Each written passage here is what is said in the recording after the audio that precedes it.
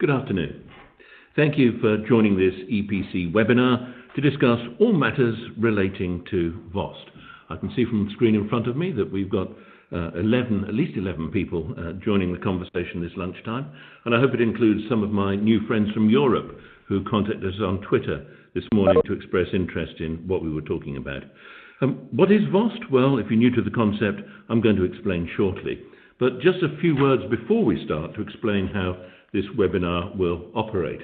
It is interactive, but please don't attempt to use your microphones as we won't be able to hear them at this end. Instead, if you've got a question or comment, as I hope you will, please use the chat box or the Q&A feature and mark it for all panelists. That way we'll all see your comments and I can deal with them at the end of what I promise is going to be a pretty short presentation. For people joining late or leaving early, or if you simply want to refer at a later date to something we've discussed this morning, then the whole presentation will be recorded and made available on the EPC website next week. My name is Nigel Kay. Excuse me. I'm an associate lecturer at the Emergency Planning College, and my specific interest is communications. What are the most effective ways of warning the public about an impending emergency? And reminding people that communications is a two-way process and that there's huge potential benefit in listening to incoming information as well. My aim today is to stimulate a conversation within the emergency management community about the potential benefits of VOST and to consider with your help what needs to be done to move us into the next stage of VOST development. VOST is a concept that's been around for about 10 years now. In an emergency, it extends the role of the volunteer into the digital age. The concept of public volunteering in emergencies is well known. On the ground, we see farmers clearing roads after blizzards, groups of 4x4 drivers providing transport, and RayNet, the amateur radio network, supporting communications. And of course, the whole purpose of the Red Cross is to provide volunteer support in emergencies. A virtual operations support team, or VOST, builds on this tradition of volunteering, but it does so in the digital age.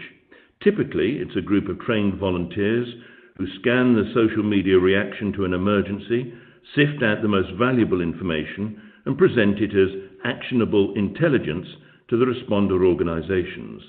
These actions, we hope, enable emergency responders to create a much more detailed picture of what's happening on the ground than might otherwise ever have been possible.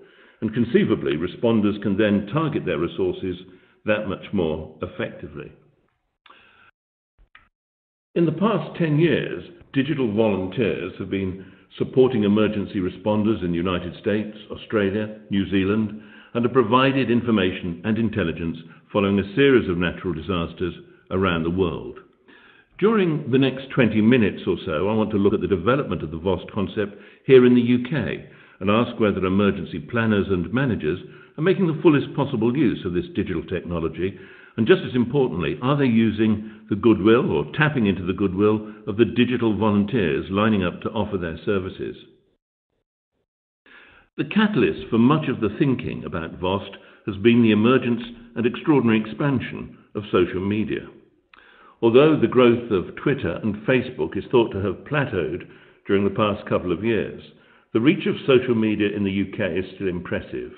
These are the figures for 2018, according to one digital marketing agency called Revive.Digital. Facebook is the biggest. It has 32 million UK users. Twitter is next with 20 million users. Then comes YouTube on just over 19 million, followed closely by LinkedIn and Instagram.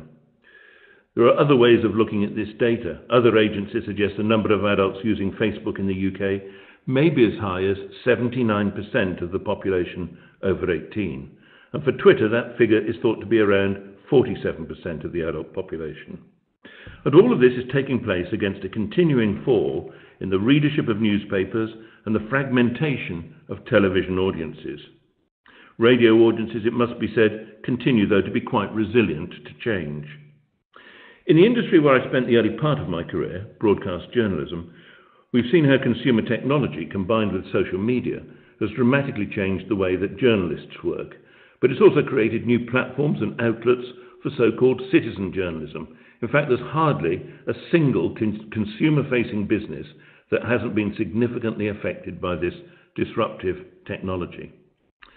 So perhaps we shouldn't have been surprised when in December 2015, large numbers of people in York turned to Facebook to coordinate their response to the worst floods for 30 years.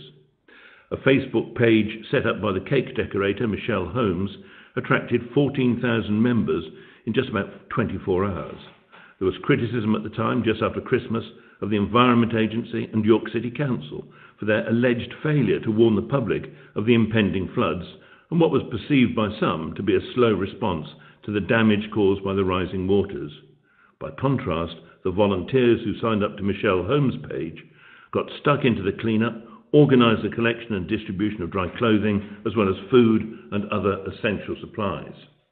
But the point to note here is that this was a spontaneous response to a local event, rather than the implementation of a pre-planned relief effort. The second thing to say is this was a classic example of traditional volunteering: cleaning, clearing up, collecting clothes and distributing them. But this is not how people envisage the role of a virtual operational support team.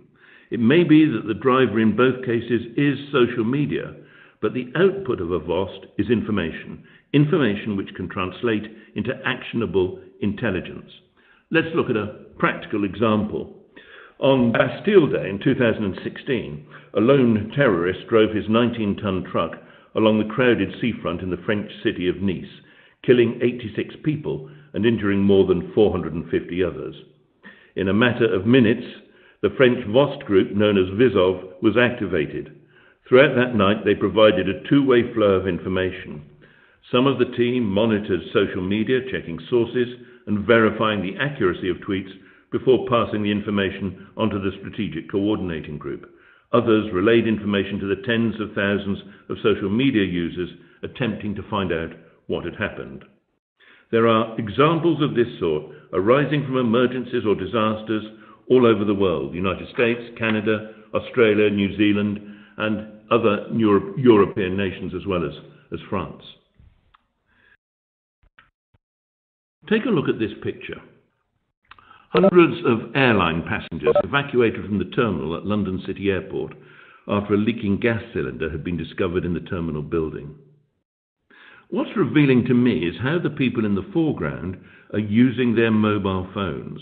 Sure, the guy in the middle is making a call, but it looks to me as if most of those around him are using their phones either to search for information about what's going on or sharing their take on the situation with friends and followers on social media. It's a really good illustration for me of social media in action and demonstrates why the volumes of messages created by Twitter and Facebook are so extraordinarily high. And it may be this, the sheer scale of the task, that puts off some emergency responders when they consider how they might monitor social media effectively. But it's almost certainly as well a reluctance to trust the information that is being generated. As we all know only too well, Twitter can sometimes look more like twaddle, whether it's an emergency or not.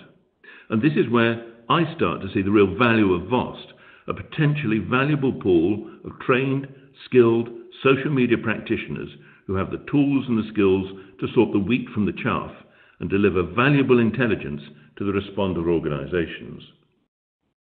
The size of the task is undoubtedly daunting, but there are software tools that can make it more manageable.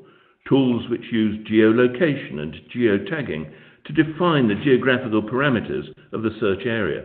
They're freely available and built into programs like Hootsuite and Twitter 4. This way we can focus on how people in York are describing the floods without having to wade through the views of Twitter users in London, Edinburgh, or even New York. I know that only a minority of Twitter users have location services enabled on their phones, but even a small sample of the 47% of adults on the platform can provide useful information. Verification of the initial information isn't straightforward. In fact, it's largely down to what I would call good journalism, interrogating the source of the information and, where possible, using two or more sources to corroborate the account. There are also tools like TinEye and Google Reverse Image Search that will help you ascertain whether the dramatic photograph accompanying the tweet is in fact a picture taken in the centre of York today or simply a picture of an earlier flooding event. But the analysis and the verification takes effort and skill, and in my conversations with responder organisations, it's apparent to me that few of them have the plans in place to ensure that social media can be monitored effectively during the next emergency event.